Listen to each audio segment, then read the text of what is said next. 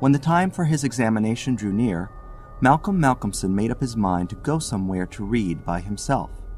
He feared the attractions of the seaside, and also he feared completely rural isolation, for of old he knew its charms, and so he determined to find some unpretentious little town where there would be nothing to distract him. He refrained from asking suggestions from any of his friends, for he argued that each would recommend some place of which he had knowledge and where he had already acquaintances. As Malcolmson wished to avoid friends, he had no wish to encumber himself with the attention of friends' friends, and so he determined to look out for a place for himself. He packed a portmanteau with some clothes and all the books he required, and then took ticket for the first name on the local timetable which he did not know. When, at the end of 3 hours' journey, he alighted at Ben Church, he felt satisfied that he had so far obliterated his tracks as to be sure of having a peaceful opportunity of pursuing his studies. He went straight to the one inn which the sleepy little place contained, and put up for the night. Benchurch was a market town, and once in 3 weeks was crowded to excess. But for the remainder of the 21 days it was as attractive as a desert. Malcolmson looked around the day after his arrival to try to find quarters more isolated than even so quiet an inn as the Good Traveler afforded. There was only one place which took his fancy, and it certainly satisfied his wildest ideas regarding quiet. In fact, quiet was not the proper word to apply to it. Desolation was the only term conveying any suitable idea of its isolation. It was an old, rambling, heavy-built house of the Jacobean style, with heavy gables and windows, unusually small and set higher than was customary in such houses, and was surrounded with a high brick wall massively built. Indeed, on examination, it looked more like a fortified house than an ordinary dwelling. But all these things pleased Malcolmson. Here, he thought, is the very spot I have been looking for, and if I can get opportunity of using it, I shall be happy. His joy was increased when he realized beyond doubt that it was not at present inhabited.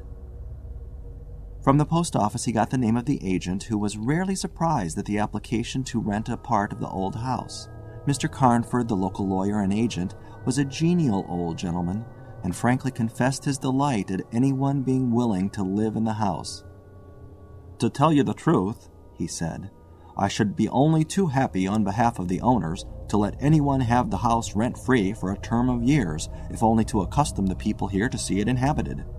It has been so long empty that some kind of absurd prejudice has grown up about it, and this can be best put down by its occupation, if only," he added with a sly glance at Malcolmson, "by a scholar like yourself, who wants its quiet for a time."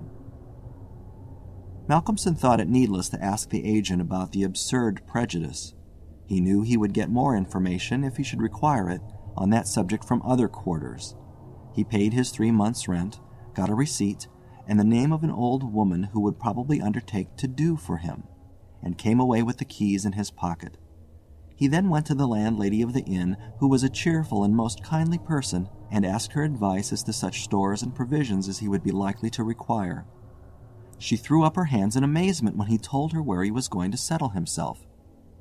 "Not in the judge's house," she said, and grew pale as she spoke. He explained the locality of the house, saying that he did not know its name. When he had finished, she answered, "Aye, sure enough, the very place. It is the judge's house, sure enough." He asked her to tell him about the place, why so called, and what there was against it. She told him that it was so called locally because it had been many years before, how long she could not say, as she herself was from another part of the country, but she thought it must have been 100 years or more, the abode of a judge who was held in great terror on account of his harsh sentences and his hostility to prisoners at assizes. As to what there was against the house itself, she could not tell. She had often asked, but no one could inform her.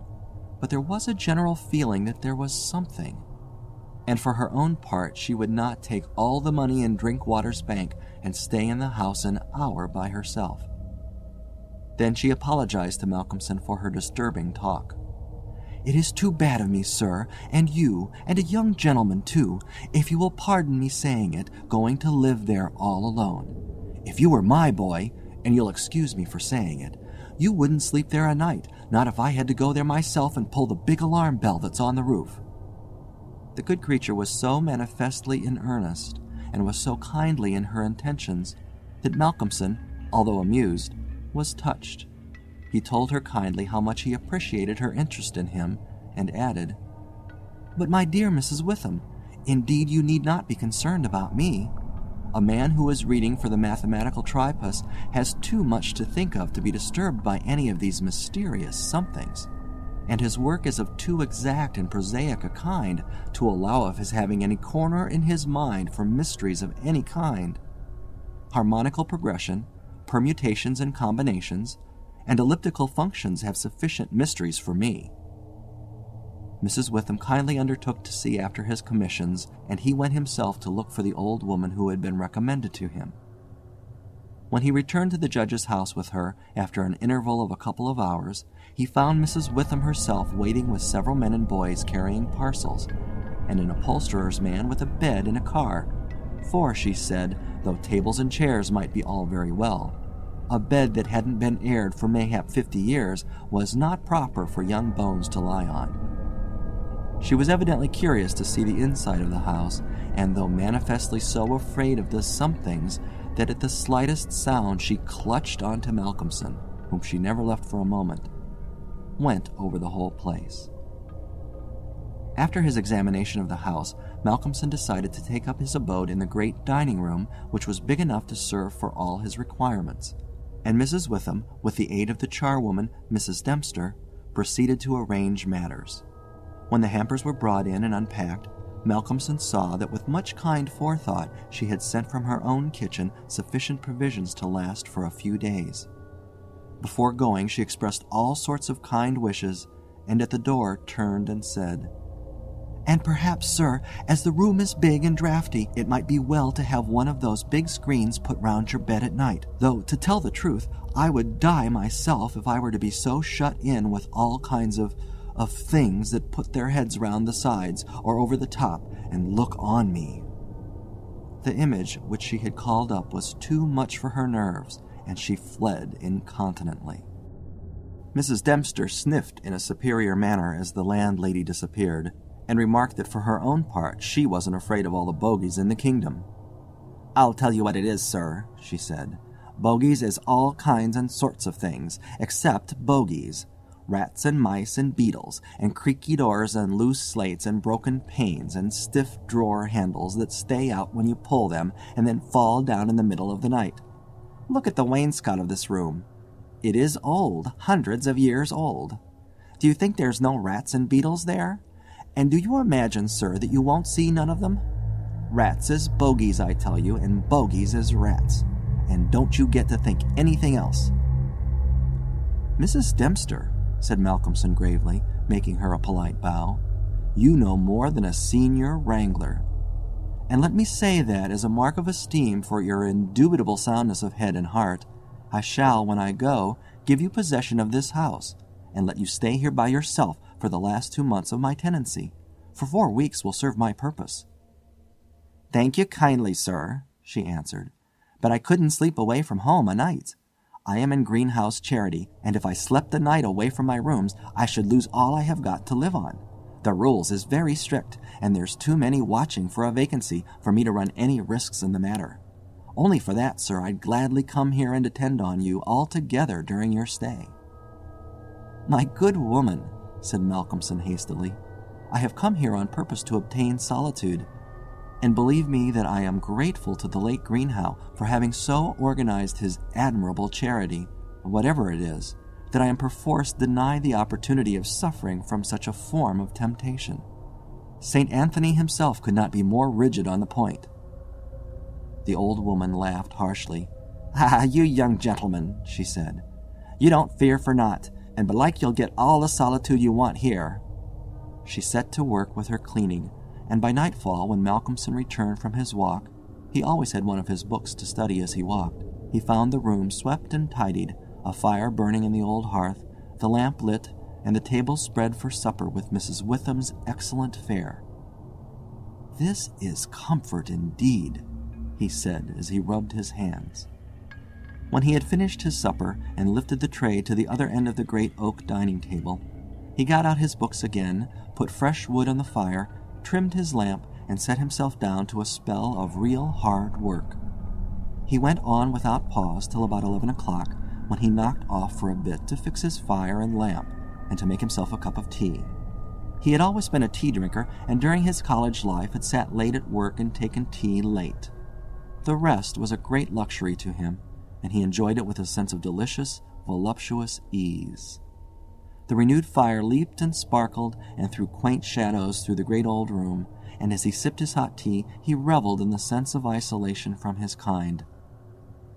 Then it was that he began to notice for the first time what a noise the rats were making. Surely, he thought, they could not have been at it all the time I was reading. Had they been, I must have noticed it. Presently, when the noise increased, he satisfied himself that it was really new. It was evident that at first the rats had been frightened at the presence of a stranger and the light of the fire and lamp, but that as the time went on they had grown bolder and were now disporting themselves as was their wont. How busy they were, and hark to the strange noises. Up and down behind the old wainscot, over the ceiling and under the floor they raced and gnawed and scratched. Malcolmson smiled to himself as he recalled to mind the saying of Mrs. Dempster, "Bogies is rats and rats is bogies." The tea began to have its effect of intellectual and nervous stimulus, and he saw with joy another long spell of work to be done before the night was past. And in the sense of security which it gave him, he allowed himself the luxury of a good look around the room. He took his lamp in one hand and went all around, wondering that so quaint and beautiful an old house had been so long neglected. The carving of the oak on the panels of the wainscot was fine, and on and round the doors and windows it was beautiful and of rare merit. There were some old pictures on the walls, but they were coated so thick with dust and dirt that he could not distinguish any detail of them, though he held his lamp as high as he could over his head. Here and there, as he went round, he saw some crack or hole blocked for a moment by the face of a rat with its bright eyes glittering in the light, but in an instant it was gone, and a squeak and a scamper followed. The thing that most struck him, however, was the rope of the great alarm bell on the roof, which hung down in a corner of the room on the right-hand side of the fireplace. He pulled up close to the hearth a great high-backed carved oak chair, and sat down to his last cup of tea. When this was done, he made up the fire and went back to his work, sitting at the corner of the table, having the fire to his left. For a little while the rats disturbed him somewhat with their perpetual scampering, but he got accustomed to the noise as one does to the ticking of a clock or to the roar of moving water, and he became so immersed in his work that everything in the world, except the problem which he was trying to solve, passed away from him. He suddenly looked up. His problem was still unsolved, and there was in the air that sense of the hour before the dawn which is so dread to doubtful life. The noise of the rats had ceased. Indeed, it seemed to him that it must have ceased but lately, and that it was the sudden cessation which had disturbed him. The fire had fallen low, but still it threw out a deep red glow. As he looked, he started in spite of his sang-froid. There, on the great high-backed carved oak chair by the right side of the fireplace, sat an enormous rat, steadily glaring at him with baleful eyes. He made a motion to it as though to hunt it away, but it did not stir. Then he made the motion of throwing something. Still it did not stir, but showed its great white teeth angrily, and its cruel eyes shone in the lamplight with an added vindictiveness. Malcolmson felt amazed, and seizing the poker from the hearth, ran at it to kill it. Before, however, he could strike it, the rat, with a squeak that sounded like the concentration of hate, jumped upon the floor, and running up the rope of the alarm bell, disappeared in the darkness beyond the range of the green-shaded lamp. Instantly, strange to say, the noisy scampering of the rats in the wainscot began again. By this time, Malcolmson's mind was quite off the problem, and as a shrill cock-crow outside told him of the approach of morning, he went to bed and to sleep. He slept so sound that he was not even waked by Mrs. Dempster coming in to make up his room. It was only when she had tidied up the place and got his breakfast ready and tapped on the screen which closed in his bed that he woke. He was a little tired still after his night's hard work, but a strong cup of tea soon freshened him up, and taking his book, he went out for his morning walk, bringing with him a few sandwiches lest he should not care to return till dinner time. He found a quiet walk between high elms some way outside the town, and here he spent the greater part of the day studying his Laplace. On his return he looked in to see Mrs. Witham and to thank her for her kindness. When she saw him coming through the diamond-paned bay window of her sanctum, she came out to meet him and asked him in. She looked at him searchingly and shook her head as she said, "You must not overdo it, sir. You are paler this morning than you should be. 2 late hours and too hard work on the brain isn't good for any man. But tell me, sir, how did you pass the night? Well, I hope? But my heart, sir, I was glad when Mrs. Dempster told me this morning that you were all right and sleeping sound when she went in." "Oh, I was all right," he answered, smiling. "The somethings didn't worry me as yet. Only the rats, and they had a circus, I tell you, all over the place. There was one wicked-looking old devil that sat up on my own chair by the fire and wouldn't go till I took the poker to him, and then he ran up the rope of the alarm bell and got to somewhere up the wall or the ceiling. I couldn't see where, it was so dark." "Mercy on us," said Mrs. Witham. "An old devil, and sitting on a chair by the fireside. Take care, sir, take care. There's many a true word spoken in jest." "How do you mean? 'Pon my word, I don't understand." "An old devil, the old devil, perhaps. There, sir, you needn't laugh," for Malcolmson had broken into a hearty peal. "You young folks thinks it's easy to laugh at things that make older ones shudder. Never mind, sir, never mind. Please God, you'll laugh all the time. It's what I wish for you myself." And the good lady beamed all over in sympathy with his enjoyment, her fears gone for a moment. "Oh, forgive me," said Malcolmson presently. "Don't think me rude, but the idea was too much for me, that the old devil himself was on the chair last night," and at the thought he laughed again. Then he went home to dinner. This evening the scampering of the rats began earlier. Indeed, it had been going on before his arrival, and only ceased while his presence by its freshness disturbed them. After dinner he sat by the fire for a while and had a smoke, and then, having cleared his table, began to work as before. Tonight the rats disturbed him more than they had done on the previous night. How they scampered up and down and over and under! How they squeaked and scratched and gnawed!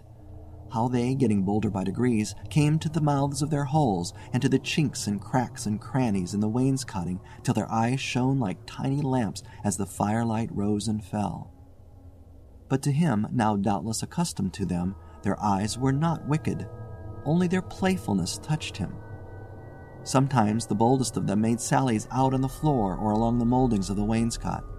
Now and again, as they disturbed him, Malcolmson made a sound to frighten them, smiting the table with his hand or giving a fierce "shh, shh," so that they fled straightway to their holes. And so the early part of the night wore on, and despite the noise, Malcolmson got more and more immersed in his work. All at once he stopped, as on the previous night, being overcome by a sudden sense of silence. There was not the faintest sound of gnaw or scratch or squeak. The silence was as of the grave. He remembered the odd occurrence of the previous night, and instinctively he looked at the chair standing close by the fireside, and then a very odd sensation thrilled through him. There, on the great old high-backed carved oak chair beside the fireplace, sat the same enormous rat, steadily glaring at him with baleful eyes. Instinctively he took the nearest thing to his hand, a book of logarithms, and flung it at it. The book was badly aimed, and the rat did not stir. So again the poker performance of the previous night was repeated, and again the rat, being closely pursued, fled up the rope of the alarm bell. Strangely, too, the departure of this rat was instantly followed by the renewal of the noise made by the general rat community. On this occasion, as on the previous one, Malcolmson could not see at what part of the room the rat disappeared, for the green shade of his lamp left the upper part of the room in darkness, and the fire had burned low. On looking at his watch, he found it was close on midnight, and, not sorry for the divertissement, he made up his fire and made himself his nightly pot of tea. He had got through a good spell of work and thought himself entitled to a cigarette, and so he sat on the great oak chair before the fire and enjoyed it. Whilst smoking, he began to think that he would like to know where the rat disappeared to, for he had certain ideas for the morrow not entirely disconnected with a rat trap. Accordingly, he lit another lamp and placed it so that it would shine well into the right-hand corner of the wall by the fireplace. Then he got all the books he had with him and placed them handy to throw at the vermin. Finally, he lifted the rope of the alarm bell and placed the end of it on the table, fixing the extreme end under the lamp. As he handled it, he could not help noticing how pliable it was, especially for so strong a rope, and one not in use. You could hang a man with it, he thought to himself. When his preparations were made, he looked around and said complacently, "There now, my friend, I think we shall learn something of you this time." He began his work again, and though as before somewhat disturbed at first by the noise of the rats, soon lost himself in his propositions and problems. Again he was called to his immediate surroundings suddenly. This time it might not have been the sudden silence only which took his attention. There was a slight movement of the rope, and the lamp moved. Without stirring, he looked to see if his pile of books was within range, and then cast his eye along the rope. As he looked, he saw the great rat drop from the rope on the oak armchair and sit there glaring at him. He raised the book in his right hand, and taking careful aim, flung it at the rat. The latter, with a quick movement, sprang aside and dodged the missile. He then took another book and a third and flung them one after another at the rat, but each time unsuccessfully. At last, as he stood with a book poised in his hand to throw, the rat squeaked and seemed afraid. This made Malcolmson more than ever eager to strike, and the book flew and struck the rat a resounding blow.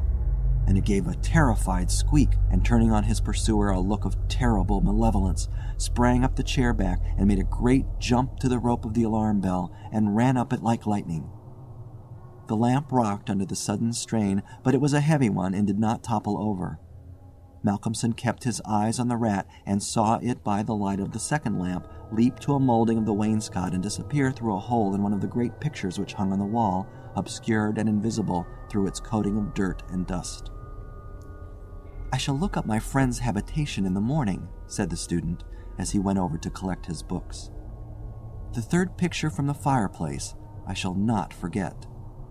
He picked up the books one by one, commenting on them as he lifted them. Conic sections he does not mind, nor cycloidal oscillations, nor the Principia, nor quaternions, nor thermodynamics. Now for the book that fetched him. Malcolmson took it up and looked at it. As he did so, he started, and a sudden pallor overspread his face. He looked round uneasily and shivered slightly as he murmured to himself, "The Bible my mother gave me. What an odd coincidence." He sat down to work again, and the rats in the wainscot renewed their gambols. They did not disturb him, however. Somehow their presence gave him a sense of companionship. But he could not attend to his work, and after striving to master the subject on which he was engaged, gave it up in despair and went to bed as the first streak of dawn stole in through the eastern window. He slept heavily but uneasily, and dreamed much, and when Mrs. Dempster woke him late in the morning, he seemed ill at ease, and for a few minutes did not seem to realize exactly where he was. His first request rather surprised the servant. "Mrs. Dempster, when I am out today, I wish you would get the steps and dust or wash those pictures, especially that one third from the fireplace. I want to see what they are." Late in the afternoon, Malcolmson worked at his books in the shaded walk, and the cheerfulness of the previous day came back to him as the day wore on, and he found that his reading was progressing well. He had worked out to a satisfactory conclusion all the problems which had yet baffled him, and it was in a state of jubilation that he paid a visit to Mrs. Witham at the Good Traveller. He found a stranger in the cozy sitting room with the landlady, who was introduced to him as Dr. Thornhill. She was not quite at ease, and this, combined with the doctor's plunging at once into a series of questions, made Malcolmson come to the conclusion that his presence was not an accident. So without preliminary, he said, "Dr. Thornhill, I shall with pleasure answer you any question you may choose to ask me, if you will answer me one question first." The doctor seemed surprised, but he smiled and answered at once. "Done. What is it?" "Did Mrs. Witham ask you to come here and see me and advise me?" Dr. Thornhill for a moment was taken aback, and Mrs. Witham got fiery red and turned away, but the doctor was a frank and ready man, and he answered at once and openly. "She did, but she didn't intend you to know it. I suppose it was my clumsy haste that made you suspect. She told me that she did not like the idea of your being in that house all by yourself, and that she thought you took too much strong tea. In fact, she wants me to advise you, if possible, to give up the tea and the very late hours. I was a keen student in my time, so I suppose I may take the liberty of a college man and, without offense, advise you not quite as a stranger." Malcolmson, with a bright smile, held out his hand. "Shake, as they say in America," he said. "I must thank you for your kindness, and Mrs. Witham too, and your kindness deserves a return on my part. I promise to take no more strong tea, no tea at all till you let me, and I shall go to bed tonight at 1 o'clock at the latest. Will that do?" "Capital," said the doctor. "Now tell us all that you noticed in the old house." And so Malcolmson then and there told in minute detail all that had happened in the last 2 nights. He was interrupted every now and then by some exclamation from Mrs. Witham, till finally, when he told of the episode of the Bible, the landlady's pent-up emotions found vent in a shriek, and it was not till a stiff glass of brandy and water had been administered that she grew composed again. Dr. Thornhill listened with a face of growing gravity, and when the narrative was complete and Mrs. Witham had been restored, he asked, "The rat always went up the rope of the alarm bell?" "Always." "I suppose you know," said the doctor after a pause, "what the rope is?" "No." "It is," said the doctor slowly, "the very rope which the hangman used for all the victims of the judge's judicial rancor." Here he was interrupted by another scream from Mrs. Witham, and steps had to be taken for her recovery. Malcolmson, having looked at his watch and found that it was close to his dinner hour, had gone home before her complete recovery. When Mrs. Witham was herself again, she almost assailed the doctor with angry questions as to what he meant by putting such horrible ideas into the poor young man's mind. "He has quite enough there already to upset him," she added. Dr. Thornhill replied, "My dear madam, I had a distinct purpose in it. I wanted to draw his attention to the bell rope and to fix it there. It may be that he is in a highly overwrought state and has been studying too much, although I am bound to say that he seems as sound and healthy a young man, mentally and bodily, as ever I saw. But then the rats, and that suggestion of the devil." The doctor shook his head and went on. "I would have offered to go and stay the first night with him, but that I felt sure it would have been a cause of offense. He may get in the night some strange fright or hallucination, and if he does, I want him to pull that rope. All alone as he is, it will give us warning, and we may reach him in time to be of service. I shall be sitting up pretty late tonight, and shall keep my ears open. Do not be alarmed if Benchurch gets a surprise before morning." "Oh, doctor, what do you mean? What do you mean?" "I mean this, that possibly, nay, more probably, we shall hear the great alarm bell from the judge's house tonight." And the doctor made about as effective an exit as could be thought of. When Malcolmson arrived home, he found that it was a little after his usual time, and Mrs. Dempster had gone away. The rules of greenhouse charity were not to be neglected. He was glad to see that the place was bright and tidy, with a cheerful fire and a well-trimmed lamp. The evening was colder than might have been expected in April, and a heavy wind was blowing with such rapidly increasing strength that there was every promise of a storm during the night. For a few minutes after his entrance, the noise of the rats ceased, but so soon as they became accustomed to his presence, they began again. He was glad to hear them, for he felt once more the feeling of companionship in their noise, and his mind ran back to the strange fact that they only ceased to manifest themselves when that other, the great rat with the baleful eyes, came upon the scene. The reading lamp only was lit, and its green shade kept the ceiling and the upper part of the room in darkness, so that the cheerful light from the hearth spreading over the floor and shining on the white cloth laid over the end of the table was warm and cheery. Malcolmson sat down to his dinner with a good appetite and a buoyant spirit. After his dinner and a cigarette, he sat steadily down to work, determined not to let anything disturb him, for he remembered his promise to the doctor and made up his mind to make the best of the time at his disposal. For an hour or so he worked all right, and then his thoughts began to wander from his books. The actual circumstances around him, the calls on his physical attention, and his nervous susceptibility were not to be denied. By this time the wind had become a gale, and the gale a storm. The old house, solid though it was, seemed to shake to its foundations, and the storm roared and raged through its many chimneys and its queer old gables, producing strange, unearthly sounds in the empty rooms and corridors.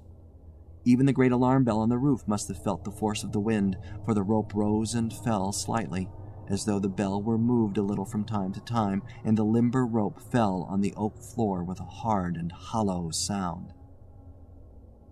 As Malcolmson listened to it, he bethought himself of the doctor's words. "It is the rope which the hangman used for the victims of the judge's judicial rancor." And he went over to the turner of the fireplace and took it in his hand to look at it. There seemed a sort of deadly interest in it, and as he stood there he lost himself for a moment in speculation as to who these victims were, and the grim wish of the judge to have such a ghastly relic ever under his eyes. As he stood there, the swaying of the bell on the roof still lifted the rope now and again, but presently there came a new sensation, a sort of tremor in the rope, as though something was moving along it.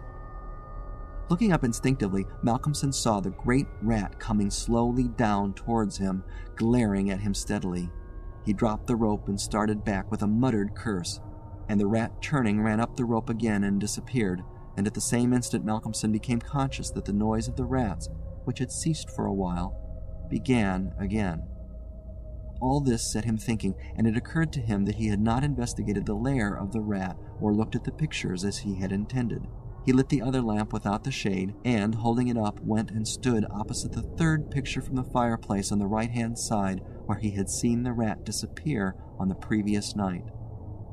At the first glance he started back so suddenly that he almost dropped the lamp, and a deadly pallor overspread his face.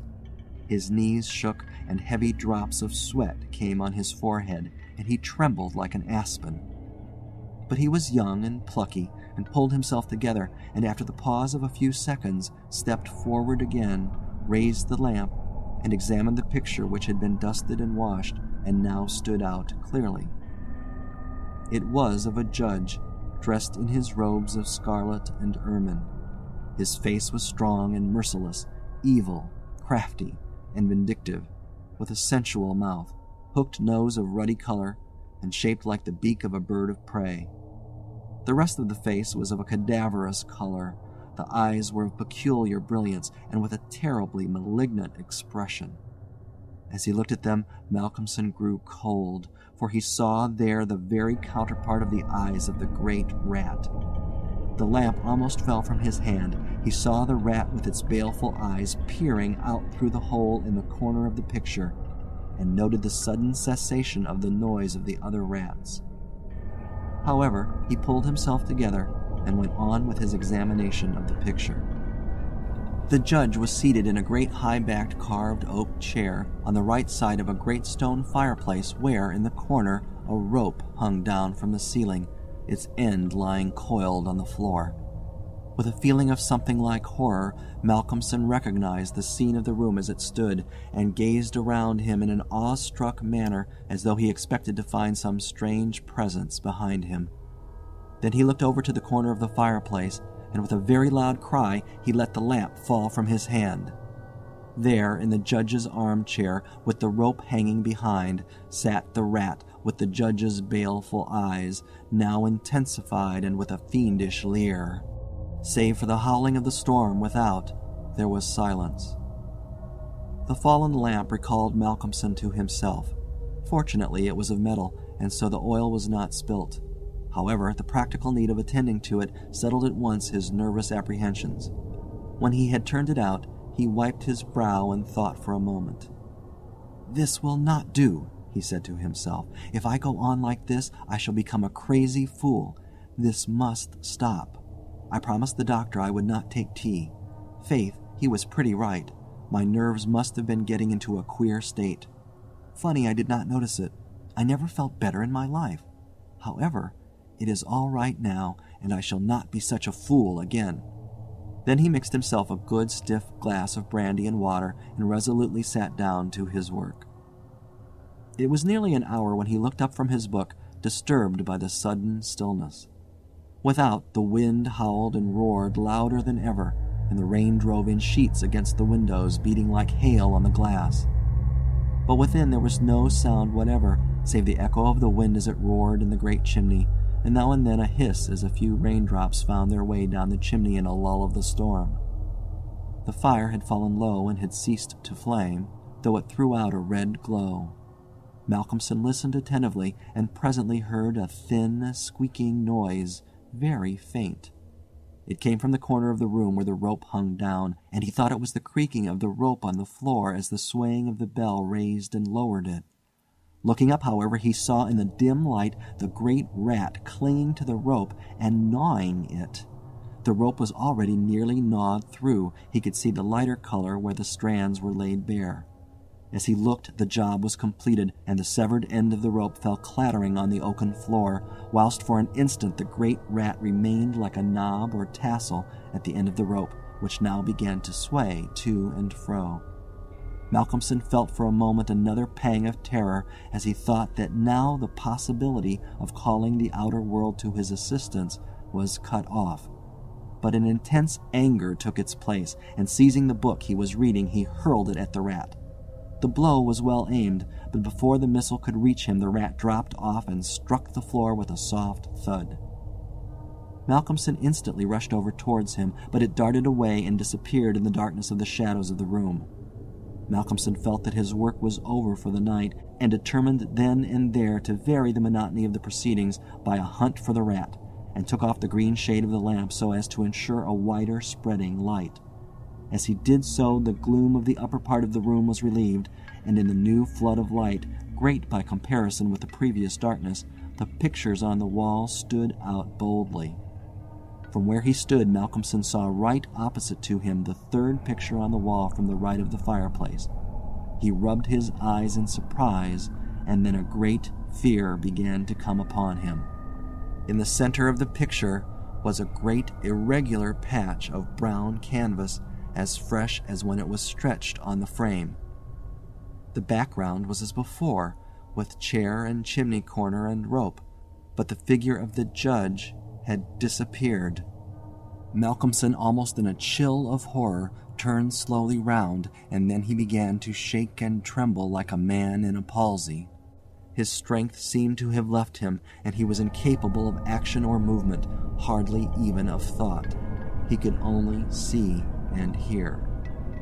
There, on the great high-backed carved oak chair, sat the judge in his robes of scarlet and ermine, with his baleful eyes glaring vindictively and a smile of triumph on the resolute, cruel mouth as he lifted with his hands a black cap. Malcolmson felt as if the blood was running from his heart, as one does in moments of prolonged suspense. There was a singing in his ears.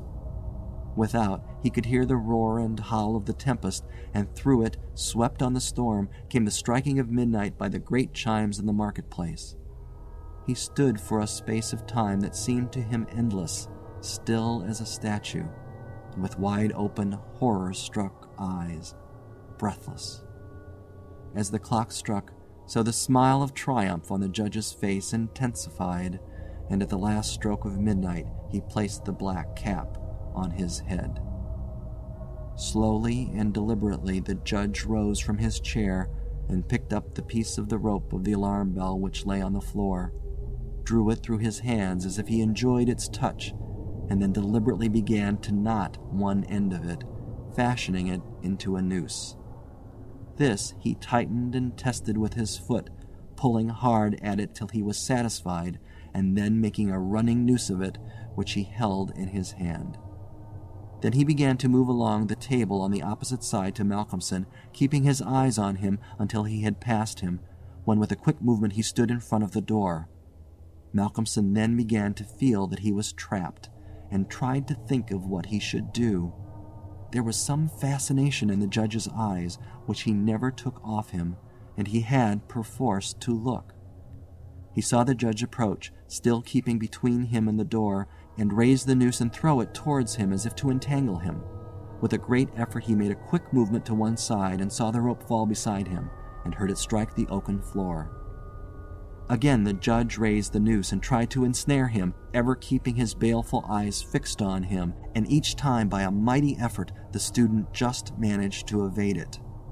So this went on for many times, the judge seeming never discouraged nor discomposed at failure, but playing as a cat does with a mouse. At last, in despair, which had reached its climax, Malcolmson cast a quick glance round him. The lamp seemed to have blazed up, and there was a fairly good light in the room. At the many rat-holes and in the chinks and crannies of the wainscot he saw the rat's eyes, and this aspect, that was purely physical, gave him a gleam of comfort. He looked around and saw that the rope of the great alarm bell was laden with rats. Every inch of it was covered with them, and more were pouring through the small circular hole in the ceiling whence it emerged, so that with their weight the bell was beginning to sway. Hark! It had swayed till the clapper had touched the bell. The sound was but a tiny one, but the bell was only beginning to sway, and it would increase. At the sound, the judge, who had been keeping his eyes fixed on Malcolmson, looked up, and a scowl of diabolical anger overspread his face. His eyes fairly glowed like hot coals, and he stamped his foot with a sound that seemed to make the house shake. A dreadful peal of thunder broke overhead as he raised the rope again, whilst the rats kept running up and down the rope as though working against time. This time, instead of throwing it, he drew close to his victim and held open the noose as he approached. As he came closer, there seemed something paralyzing in his very presence, and Malcolmson stood rigid as a corpse. He felt the judge's icy fingers touch his throat as he adjusted the rope. The noose tightened. Then the judge, taking the rigid form of the student in his arms, carried him over and placed him standing in the oak chair, and stepped up beside him, put his hand up and caught the end of the swaying rope of the alarm bell. As he raised his hand, the rats fled squeaking and disappeared through the hole in the ceiling. Taking the end of the noose which was round Malcolmson's neck, he tied it to the hanging bell rope, and then, descending, pulled away the chair. When the alarm bell of the judge's house began to sound, a crowd soon assembled. Lights and torches of various kinds appeared, and soon a silent crowd was hurrying to the spot. They knocked loudly at the door, but there was no reply. Then they burst in the door and poured into the great dining room, the doctor at the head. There, at the end of the rope of the great alarm bell, hung the body of the student, and on the face of the judge in the picture was a malignant smile.